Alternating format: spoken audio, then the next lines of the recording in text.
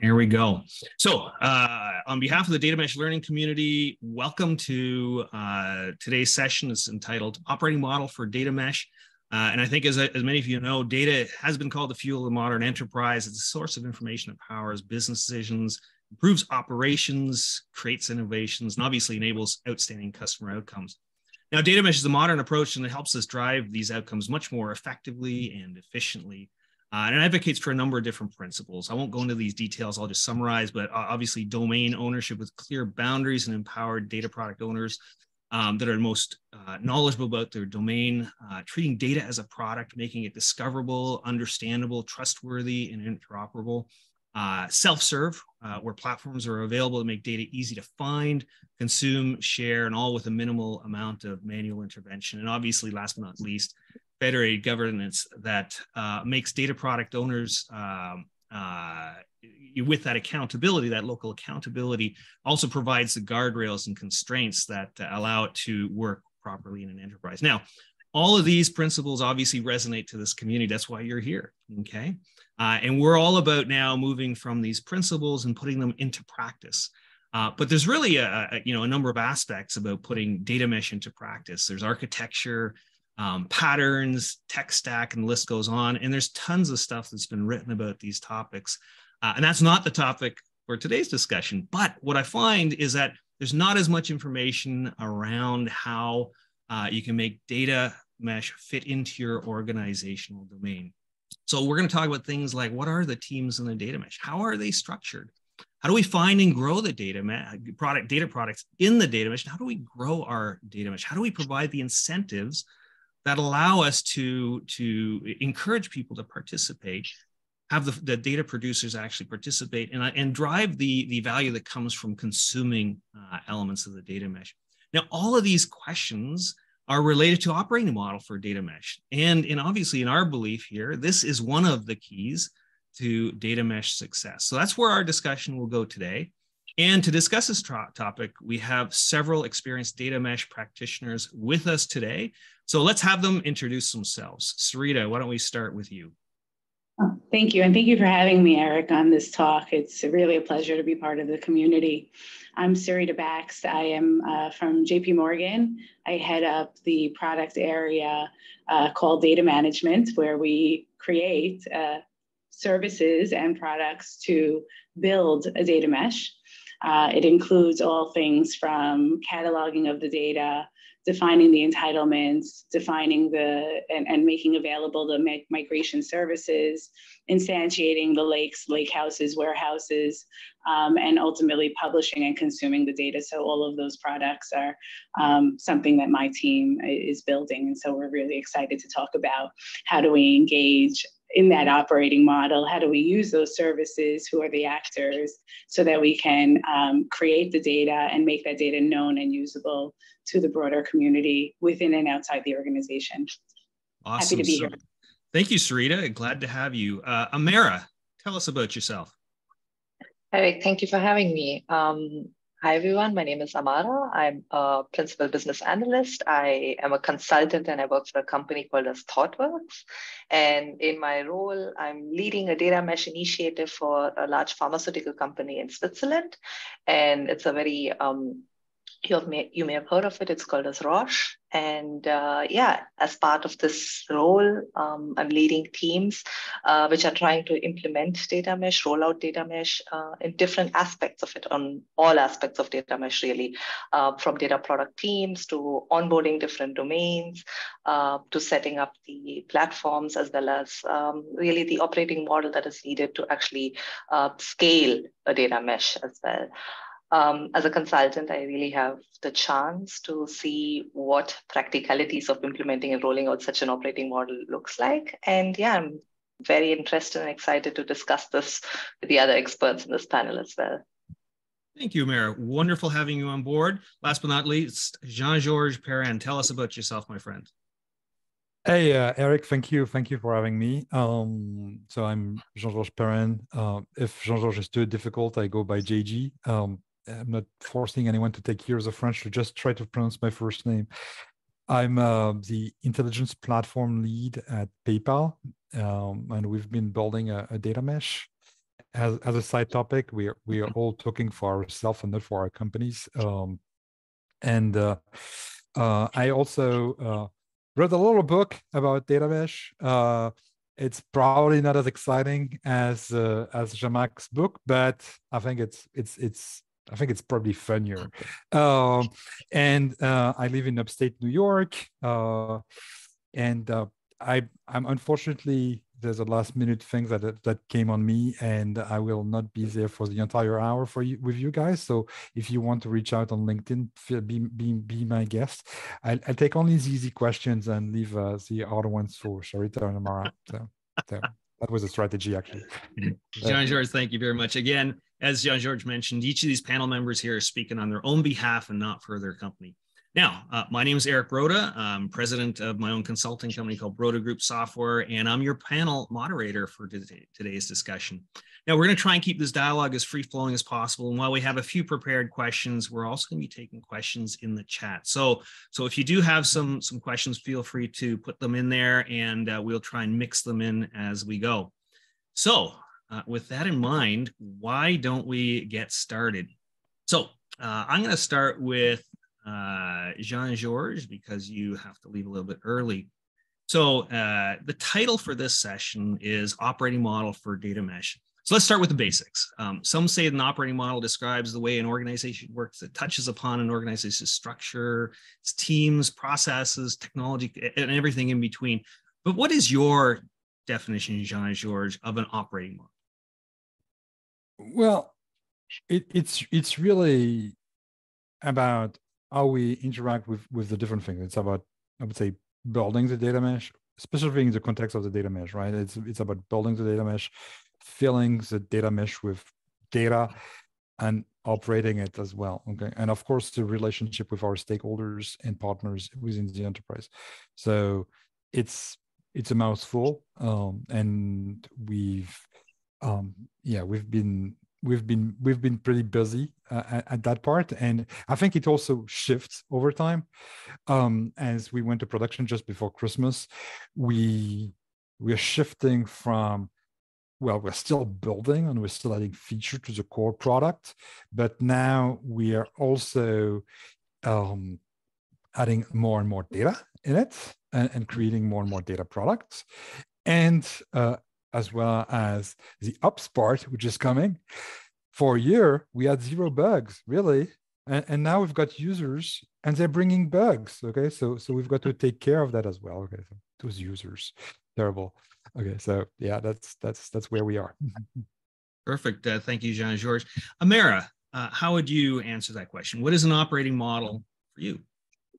I think it makes sense to take a step back and look at what is it that we're trying to achieve with data mesh. And very often we are trying to solve a problem, and we remember that data mesh is a paradigm shift, right? It's an experiment that we're trying to get more value from our data. Very often we find that we are trying to approach the same problem in terms of a technical approach. If I have a self-serve platform, or if I just start treating my data like a data product, and I'm making it interoperable, I have the 6 characteristics of a data product, then my job is mostly done. On the contrary, with data mesh itself, you're saying, hey, it's much more than that. It's about the way we think about the data, the way we interact with each other among different teams, the way we prioritize, the way we think in terms of cross-domain value. An operating model, in my opinion, is basically the structure that we're setting up that enables this value from data to be achieved.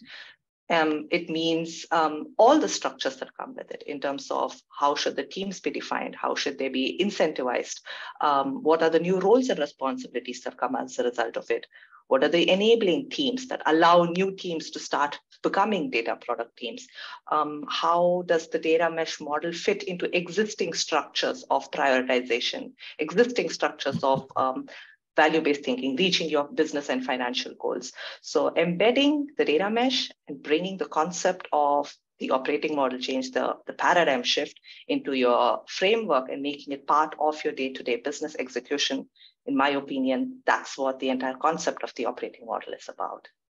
Awesome, Ammara. Thank you very much. So obviously this is about driving value, and it's about how you organize and structure yourself for success. Sarita, tell us, how would you contrast your perspective on operating models with Ammara's? Are they the same? Are there some nuances that you found in your travels at JPMC? Yeah, I think we're very much of the same opinion on the need to put some structure together to execute and make sure that there's prioritization and the right actors. And I would extend that a bit. Hopefully, Ammara, you'll agree with the extension as well. It takes a village to create a data mesh, right? And it's not necessarily that the people in the village are performing the same exact tasks. And there's expertise of those individuals and the roles that they play and bring to the creation of any project that we're working on. And data mesh is no different from that perspective. And we really have to think about the RACI and the actors, right? There's expertise on the platform engineers, there's expertise of the data engineers, the business subject matter experts, the portfolio managers of the data, and who is responsible or accountable or consulted or informed within that process so that everybody can come into the office virtually or physically and know what their responsibility is to contribute to the greater good of creating the data mesh in this case. And so that everybody can understand their role, the satisfaction that they bring to themselves as participants in that project, and feel that empowerment to contribute to the data mesh. And so the operating model helps us define those constructs and ultimately helps us define the culture and influence the culture of an organization. Operating models tend to be very structured, and that's important, but what's more important is the culture that it influences and creates that thinking of sharing data, contributing data, creating products, both data products and services to the greater good of what is meant to be built. Awesome, Sarita. Let me ask you a follow-up question. So you mentioned culture. So when I've talked to practitioners globally, I've been reminded many times that the organization culture, to use that term in North America, may be a little bit more entrepreneurial, laissez-faire, and I'm painting it in kind of simple terms here. Whereas in Europe and parts of Asia, it's much more deliberate. How does culture fit into your data mesh operating model? When have you had to adjust it when you're talking about deployment in North America or Europe or perhaps Asia? Yeah, sure. And of course, there's definitely those stereotypes of the different regions. And I know as well as you do that those stereotypes are not one size fits all to those regions. And there are just humans that have leanings one way or another, no matter where they are. But you're right? We have to think about how does the organization operate today, where pre-data mesh, there were silos, right? I have my data in my box. I'm going to ship it over to your data in your box. We're going to create a contract and a very rigid sharing agreement. And, we'll get on the waterfall-based project management. And 2 years later, you'll have a file maybe that maybe met the needs of what you were hoping to receive. And we need that. Still the contracts, and we still need the expectation management between the producers and the consumers. But as we get into the data mesh, can we unlock more knowledge, self-serve knowledge, self-serve influence of how things are being built, how that data is being described and made available?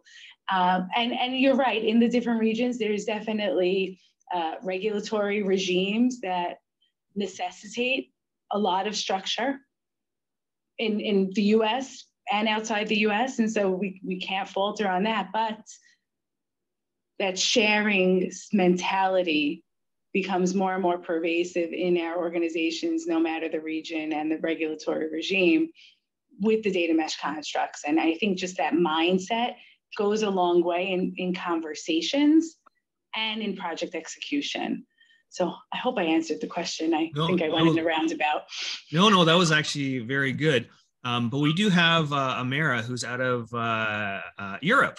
So Ammara, when you look at kind of North America, we may have a slightly different, again, stereotypes, emphasize that.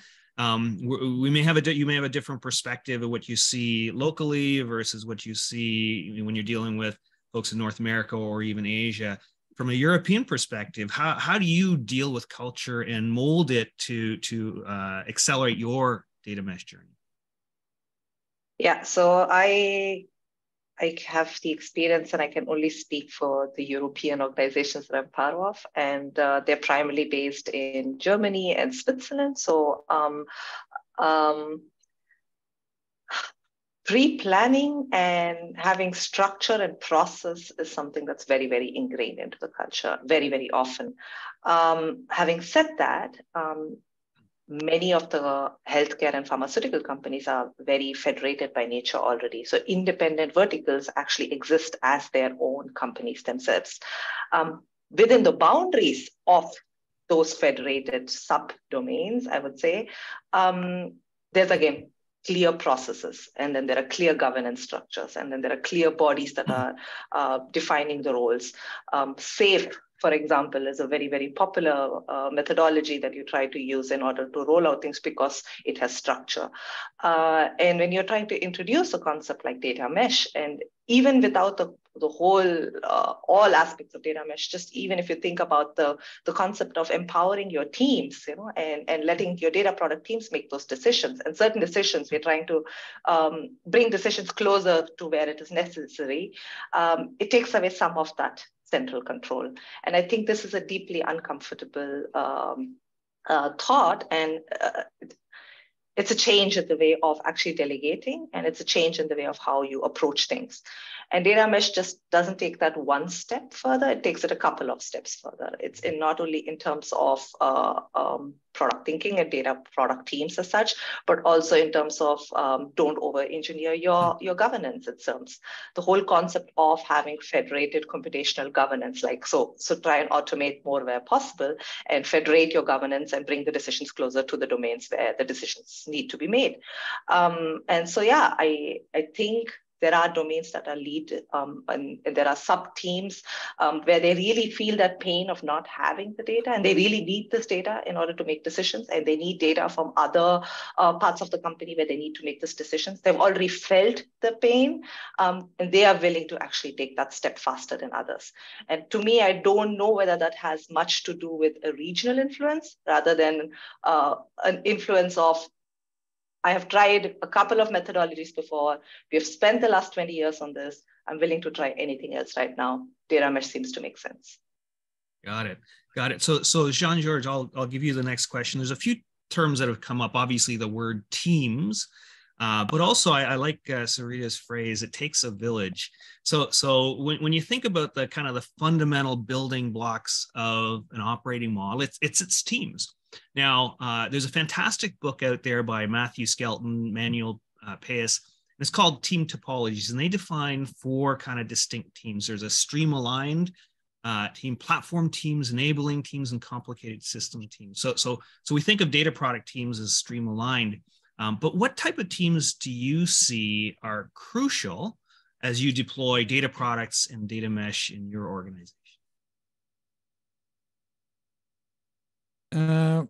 Yeah, so I like the comment about it takes a village as well, because I just wrote a piece for the internal PayPal blog where it takes a village, and looking at all the partnership we're having to build this data mesh within an organization like ours. So when we look at the different teams, I think it depends who's in charge of what. Okay, so the way we built our data mesh, we had various teams, and some were definitely really streamlined, whereas we're really, especially when it comes to the infrastructure and interacting with the different components and the different existing infrastructure, and I would even say infrastructure with an S at PayPal, that this is a really complex system. So when in terms of organizing your work streams, there's some things that are, I would say, almost pretty obvious. Okay, like, hey, we've got to keep the light on, and that's probably a very easy stream to follow. And then you've got to dig into interfacing with your security system, with your database layers, and I think what kept us sane was to align with the different planes and the experience planes that Jamak describes in her book. Okay, so you've got, you know, the infrastructure experience plane, you've got the data product experience plane, and the mesh experience plane. I think that keeping that and having the team aligned to not always to directly to the plane, but at least the features aligned to the planes, and then having the teams that are working according to this feature, I think that keeps our sanity at a reasonable level. Okay, perfect. One of the when we think about a data product team, and especially the concept, I think we've talked about it here, this notion of local autonomy. So when you think about a data product team, and in particular the data product owner, local autonomy, really practically speaking, means having the ability to execute and own the decisions that you actually make.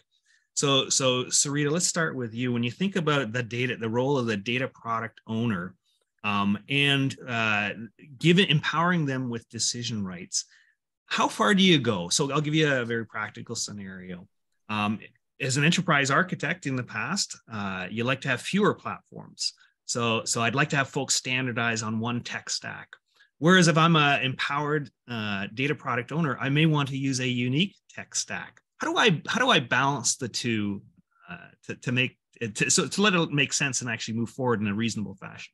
Oh, absolutely. And I'll reuse Ammara's word, federated, right? And we really should dive into what that means, because I think we throw the word federated around quite loosely.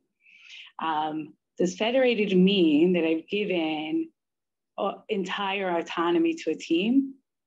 No, that would mean decentralized, right?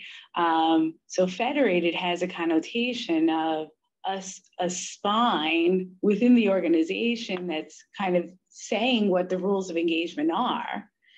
And then those teams feel empowered as long as they stay within the boundaries of the rules of engagement. It doesn't necessarily mean that they have to use all of the same solutions and services that they build, but if they do build their own solution, it has to be compliant and conformant to the rules in the center, right? And I think sometimes people don't think of that as federated. If they are beholden still to some central definition, they're saying, oh, that's central, right?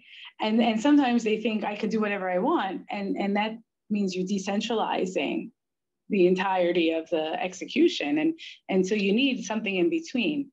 Of course, as the lead of the product development of data management platforms, I would be thrilled if we can develop one single set of services and everybody would use it, right? But that is unrealistic in any company, of any size, because there is so much evolution happening in the industry and technology that we can't say that any one central team knows every single thing that's going to be needed now and in the future and the best way to deliver it.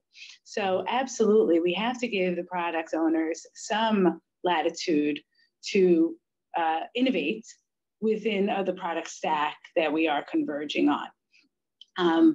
And so, firm-wide tools, central tools, and the ability to extend them and deliver that innovative set of tools within some rules, right? Perfect. We can't just all go out and build anything that we want. It's not about that product owner having entire latitude to do anything. There still has to be a little bit of interaction between a central team and the extended teams.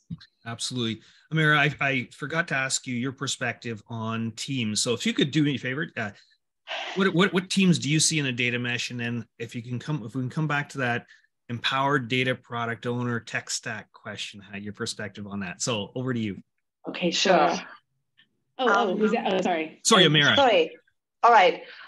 So thanks, yeah. Sarita, I really like your analogy that you used here. But to me, for those of us who have read team topologies, and when in team topologies we have stream-aligned teams, you have your platform teams, and then you have your complicated subsystems teams and enabling teams. It's actually a really nice correlation that we can make to data mesh as well. Because sure, you have your self-service platform teams, which are core and central to your data mesh. And then you have the obvious, you have your data product teams.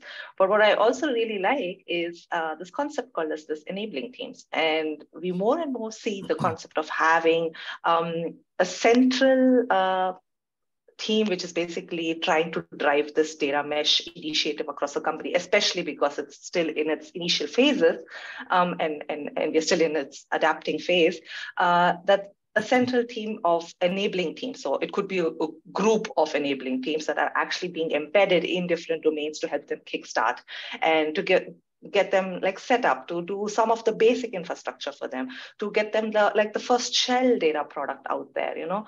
And so just the way, as you were saying, Sarita, within the guidelines of what are the basic guidelines, a central team like this could potentially define what we call as the MVP checklist of a data product. And it could have something as simple as a data product needs to have a data product owner. It needs to be assigned to a domain. It needs to be published somewhere. It needs to be shoppable, right? And even building these constructs and giving it to a new domain that's starting this out for the first time. And very often when we say domains, we're talking about these business units. We're talking about business units that don't really have IT infrastructure, and in the traditional model are basically handing over their requirements to an IT organization, a central IT organization.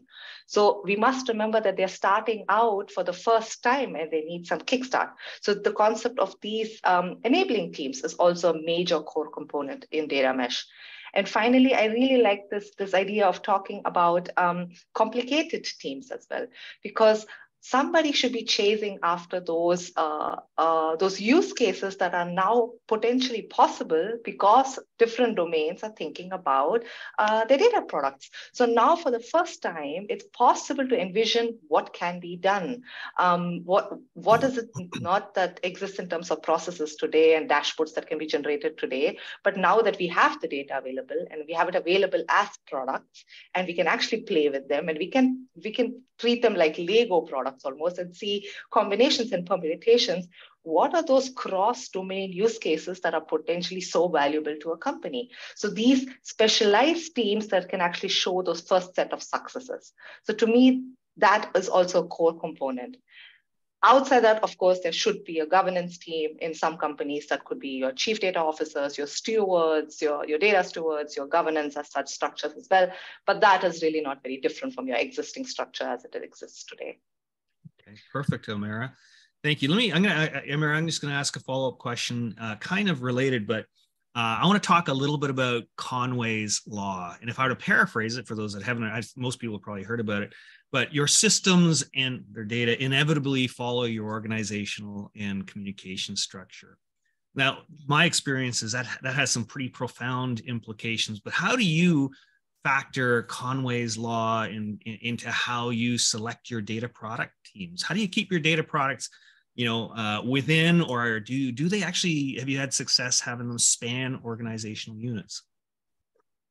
I would say, have we had success spanning completely different organizational units? Till now, unfortunately not, we haven't. However, have we had success spanning over sub-units, so like subdomains of bigger domains? I'll try and give you an example here. A big part of pharmaceutical industry is also the manufacturing component of it, So it's like, think about your devices that you actually are using in your home healthcare systems. And they need to be manufactured. And often they follow a hub and spoke model as well. So you have a central hub, which basically is driving this manufacturing process. And then the spokes basically are in different countries that are also kind of following it and then adapting it to their local structure. And so in such cases, we've had major success that within the boundaries of a single domain, a single business unit, we've been able to bring harmonization to how the hubs and all the different spokes are actually talking about their data products, and these are spanning across hubs and spokes. The original way of it existing was every hub and every spoke did it individually, and so it was the same data almost, just specific to its individual countries and affiliates that was actually bringing out the data to us and when it needed it. So we've had success in that aspect of actually trying to negate the Conway's law, negate the existing organizational structures and communication structures that existed today by targetedly going after the use cases and the business value they deliver, rather than where in the organization do they sit today and who's responsible for it. So use case first, hypothesis first, and identifying the data products from the use case has been our go-to factor. Perfect, Ammara. Sarita, tell me your perspective on Conway's law, and a very simple question, I suppose. I've not found terribly many people that actually have successfully deployed a data product across multiple organization units. Very similar experience to Ammara. But tell us yours. Have you been able to have success that way or not, or what's your perspective? Yeah, so I think we cannot fight Conway's law. It's personal. It is a law because it is human nature. And if we try to fight against human nature, we will lose. We can change cultures, we can set up races, all we like, but people have a leaning towards staying within their own organizational and communication structures. What we can do, though, is recognize, again, from a data perspective, all of the sharing that's taken place, whether it was in the context of a mesh or in the context of our legacy on-prem systems, and find those opportunities where the data was shared across organizational units, and find through technology and through the sharing, through the data mesh, find a couple of opportunities to not move the data, not copy the data, create a single data product, and encourage those consuming teams to bring their data to the tool, bring their tools to the data and not the data to the tools. And I think that is one way of just starting to pick away at Conway's law, as opposed to saying that we need a data product that officially spans organizational bounds. We just say, hey, we have, especially master data, right? Reference data in the firm. Nobody wants to create a copy of it. Nobody wants to recreate it. And so if we bring that forward as a data product and then have a number of use cases that can benefit from it, we've inherently started just picking away that the predilection to create an organizational aligned solution. Okay, perfect. Now a lot of the stuff that you talked about, Sarita, this is a question for you again, a quick follow-up. There may be some challenges in building data products that span organizational use, but ultimately, whether you try and do that or not, the key to success in any data product is the incentives that we provide. So incentives, enforce or change behavior, as we all know, and they have a clear impact on our operating model. Tell me about how your organization perhaps provides incentives to more rapidly identify data products, more rapidly build them, more rapidly connect them into the broader data mesh. Tell me the incentives that you use to counter these inevitable human behavior defaults. Yeah, and I think it's consistently focusing on the business value that we are producing. We do not get a win by creating a data product in its own right, on its own. We get a win when we apply that data product to a business program, to a business incentive. Sometimes that business program is generating actual hard dollars. Sometimes that business program is bringing efficiencies. Sometimes it is a risk aversion. But either way, there's a quantifiable business result of a program, and that program will hopefully be dependent on one or many data products being created. If we only count the number of data products as something of realized value, I think we'll fall short and we'll go right back into Conway's law.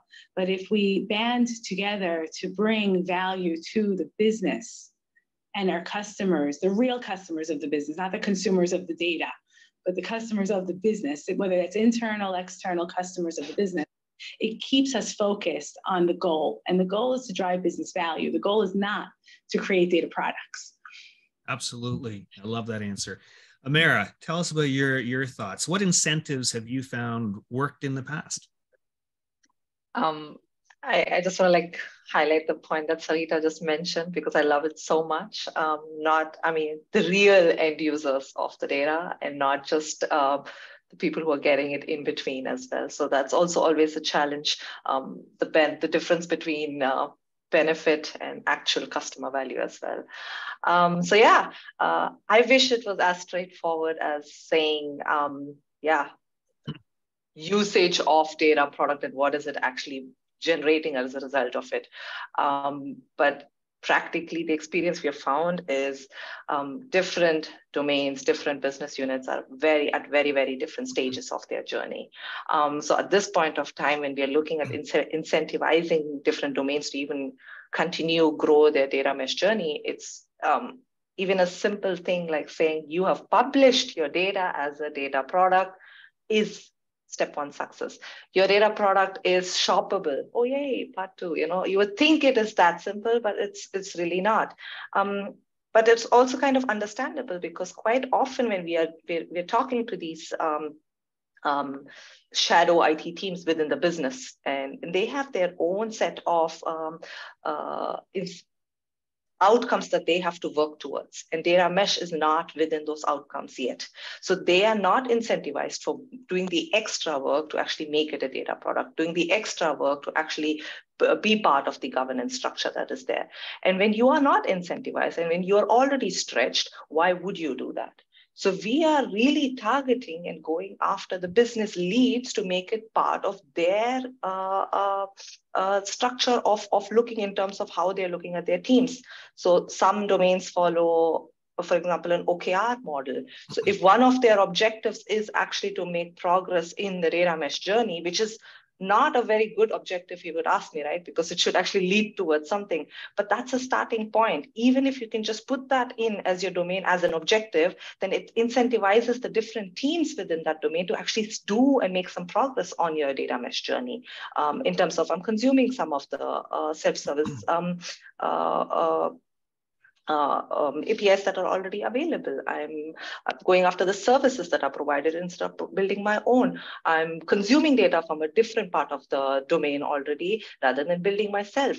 And so you basically are taking it as a step-by-step approach, but you are only going to get the teams to do it if you get the business leads and the IT leads to agree with you on this. And so for us, it's really targeting the incentive structure at the business leadership level and incorporating it into their prioritization model. Perfect. I love that too. There's a question in the chat and I'll kind of read it, but this is a question, by the way, that comes up all the time. And if you're in a big organization, worked with big organizations, you know this problem, especially if you're a data mesh practitioner, you know this. So this comes from Maurice. Can the presenters share about a transition from a traditional centralized data management model to a more distributed data mesh approach? How do you affect that journey? Sarita, we'll start with you. So let's try to define traditional data management model.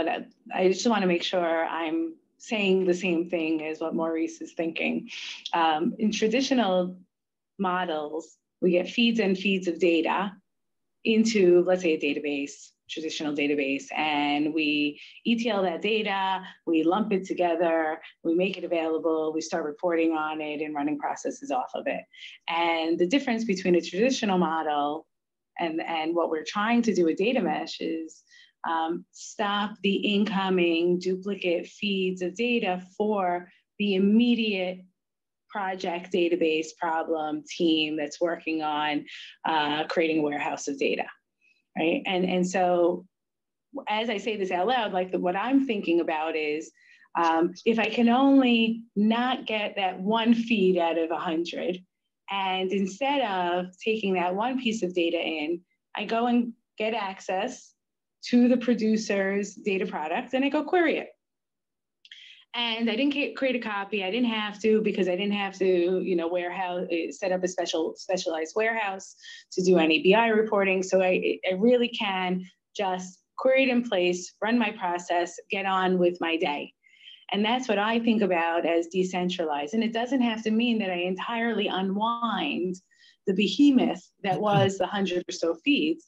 I unwind one file, right? And stop getting that copy, and stop taking a copy and making my own version of it and taking possession of it and now becoming responsible for that data. Instead, leave it where it is, leave the ownership and subject matter expertise of that piece of data to the data producer, the data product that was created. And I will continue with the business of what I am the expertise on and what I am supposed to be doing.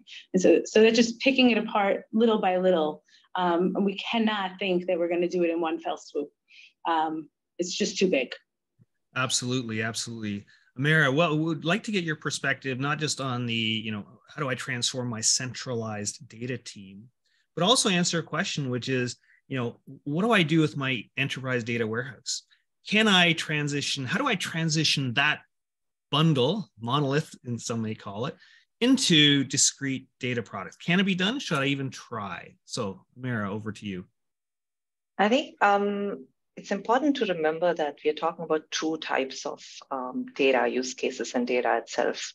We are always thinking about your operational data, which exists in your central warehouses. Think of your SAP systems, for example. And then you're thinking about your analytical data. And analytical data is feeding your use cases, which are basically like your predictions, your ML models, algorithms, etc. Not all use cases, not all data needs to actually be accessed efficiently 24/7 and is needed for these generations of ML models. These can also be extensive operations, right? So you really need to think, for what use case do I need my data products? Where does it actually make sense? So exactly the way Sarita was thinking, I think that approach is what we are following as well, is that we are not trying to get rid of the existing model, or we are not even trying to get rid of the existing warehouse in its capacity to deal and work with operational data and for all the operational use cases that are associated with that data as well. And we are trying to only find those use cases and those data products where it makes sense. The key focus being reusability. Where does this data actually need to be used across domain boundaries? Where does it need to be joined with use cases where we are joining data from multiple different domains together to bring something new out? And so I have given the recommendation personally to different domains and teams where the data is in one of their data lakes. Everybody within the team has an understanding of that data lake. The entire use case is only specific to that domain. And when the question came to us, should we make data products out of it? Potentially not, because that data is so specific to you, you understand it, you're dealing with it. So do you get rid of it? Why? So I think it's important that we never just do something for the sake of doing it. The entire company should be made up of data products. No, we didn't do that with microservices either, We really applied it where it was necessary. And I think the same concept applies here as well. Okay, perfect. Great answer. Sarita, I'm going to ask you a question because I think you mentioned data movement and kind of the challenges with that. But one of the things I've seen is those things, that thing that we call movement there, data movement or data migration, are really data pipelines. So the question is this: if I have a data product and another data product, and there's a pipeline in between the two, who owns the pipeline? Is it data product one, two, both? How do you set up that? Again, the reason I mention this is another example of a quote centralized component, or at least maybe not centralized, but it's not owned necessarily by the data product, unless that might be one of the things you advocate. So what do I do with these pipelines that don't seem to span an individual data product? It's a tough question. You're probably dealing with it as we speak, right? Absolutely. So I think it's the data product team's authority to state the boundaries of their own data product. And so if they are committing to generate pipelines to further enrich, transform, prepare the data, then it's the data product team's responsibility, because they've raised their hand and taken that responsibility and said, this is part of the data product, that they also have these pipelines. But honestly, the consumer of the data product shouldn't care that pipeline exists. They just care that the data that the data product team is advertising to be available is in fact available. And so the data product team would be responsible for those pipelines. Okay. At that point, they may say, that's where my job is done. The consuming team now requests access to that data and may create a pipeline to then enrich, transform, and consume it for the need of the consumer. And so that's the consumer's responsibility to run and support that pipeline. And so I think it's within the boundaries of what people are raising their hand and agreeing and taking accountability for is what they are responsible for. I don't think it's ever going to be binary, like always the data product owner or always the consuming team are responsible for the pipeline. Pipeline is a tool that we use to take advantage and take opportunities with the data that we have available to us. Absolutely. I know I didn't answer because there's no answer. Well, I think there's a few things. I'll paraphrase a few things, and then Ammara, I'll look for your feedback on this. But what I heard, Sarita, is the data product owner and their team want to take accountability. Then what we do is we expand the boundary to include that pipeline. And as you highlighted, once it's in the boundary, whatever happens inside the data product doesn't matter. Ammara, how have you solved this particular problem? So that's like up for debate, and it's being quite heavily debated even till today. We have this concept of, in data mesh, we talk about source-oriented data products, we talk about consumer-oriented data products. Exactly because of this problem of who owns the data pipelines in between, we are often also seeing spin-off intermediate data products, like the aggregate data product that is somewhere not at the source, but also not at the consumer, just so that there's somebody who's responsible for it. I don't think I have a different opinion. Yeah, I truly believe it's not a binary answer. I also think it's nice to give the ownership. If you have actually said that I'm going to pull the data and I'm going to make sure it's aggregated and I'm taking responsibility for it, I've introduced a pipeline for it, then you're taking responsibility for it as well. Having said that, reality is not so easy. It does get messy, boundaries get messy. And then when you're not taking the responsibility, basically you're dependent on somebody else constantly, and that's not very efficient. And that starts looking more and more like horizontal slicing versus vertical slicing, which we don't really recommend either. It's a journey. There is really no binary answer here yet. Absolutely. It's been my experience also. I think we probably have time for one more question. So I'll ask it, Sarita, we'll ask you to start. Governance, that big bad word, at least some folks definitely don't like it in my experience, but where does governance fit in the operating model? And how do we balance this local autonomy with the fact that, there are some enterprise-wide mandates that you just have to adhere to? What's the balance, and how have you seen it be successful? Yeah, I think it goes right back to our conversation on the RACI and the conversation on the Federation of Responsibilities. At the end of the day, we must protect our data. That's a non-negotiable, right? Protect it from various dimensions. Laws in different countries necessitate how data is used. Contractual obligations that we have with our partners or with our clients are non-negotiables. We must do the right thing with the data at all times. Reputation risk is a very, very important factor in how we use our data. And so there are external rules and contractually obligating rules, and then there's internal rules that teams have to abide by. Data is a tremendous asset in the world today. And I feel like I sound like a governance advocate, which I am, but we have to allow then the data product teams. I heard on I don't know if it was your talk or another one, where you think about a highway, right? You're driving down the highway and there are barriers on the sides of the highway. And those are your rules. And if you know that those boundaries are there, then you can drive with some peace that you are protected, right? And that you are going to be okay in the situation. But if those barriers get too close to the sides of the road, you as the driver will be very, very uncomfortable driving fast or at the speed limit because you're afraid now to hit the barrier.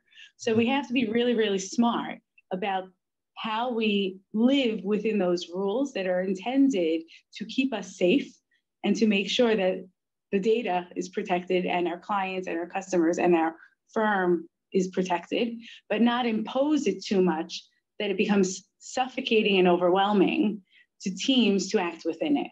And so there's just like this middle ground that we have to find to do that, but we cannot say, hey, let's just take those barriers down. That's not going to be in the cards. No, absolutely.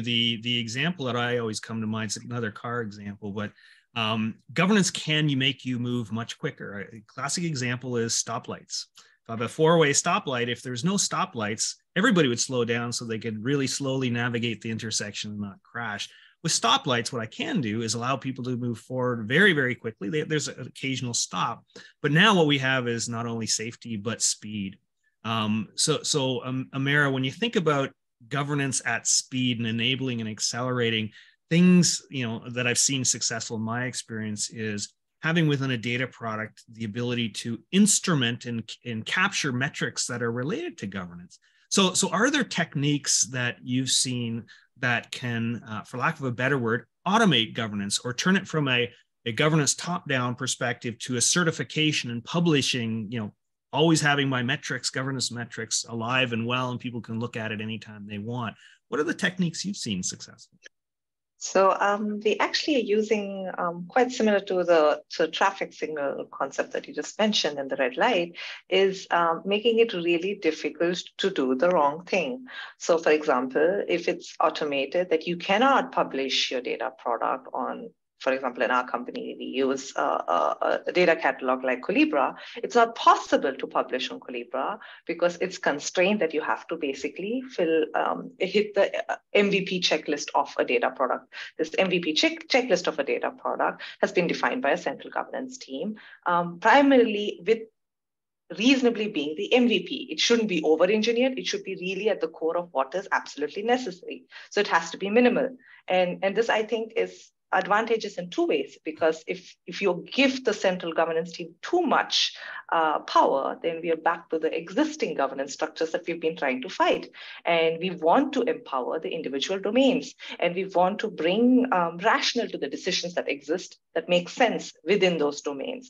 But certain aspects like compliance, certain aspects like security, certain aspects that you should not, by default, your data should not be shared, or by default, it has to pass through a certain process if you want to share those aspects of data, that can all be automated. And that's what makes it part of a phenomenal idea of using a data product, because you're using fundamentally similar, I like to use the example of Lego bases. So you have to use the same Lego bases, and constraints are built into this Lego base that you cannot actually avoid. And all this is then therefore automatically traceable, right? So you can have a simple supervision dashboard where you can see data product A, B, C, D, E are hitting all green lights, but data product F is not, because it's failing on this particular SLO metric, which it promised it would hit, right? And that makes it that much more tangible rather than a documentation and a presentation which says these are the guidelines you need to follow. And somebody sitting in a domain and a data product team, it doesn't make sense to them, right? And so to me, this is the process that we are trying to enable. This is the process that we have tried to kind of kickstart as well, has given us good amount of success. And yeah, it's about bringing the existing data stewards, the existing governance models, and the existing governance teams into this fold as well now. Perfect. Now, that's a great way to end it. The entire operating model discussion is around how do I move my current organization to take advantage of this new data mesh opportunity. So very well said, Ammara. We are at time. So first off, on behalf of the data mesh learning community, I want to thank Sarita, Ammara, and Jean-Georges, who had to leave a little earlier. Fantastic discussion. Thank you so much for your wonderful insights. It was an absolute pleasure. And for those who might have missed this or want to review it again, there will be a recording that will be made available on YouTube. Usually takes about 5 to 7 business days before we get that published, but we will make sure that there's a recording of this wonderful session in short order. Once again, thank you very much for participating. Your time and patience is very much appreciated. And hopefully you got as much value out of this as we did. So with that in mind, thank you very much, folks. Bye now. Thank you.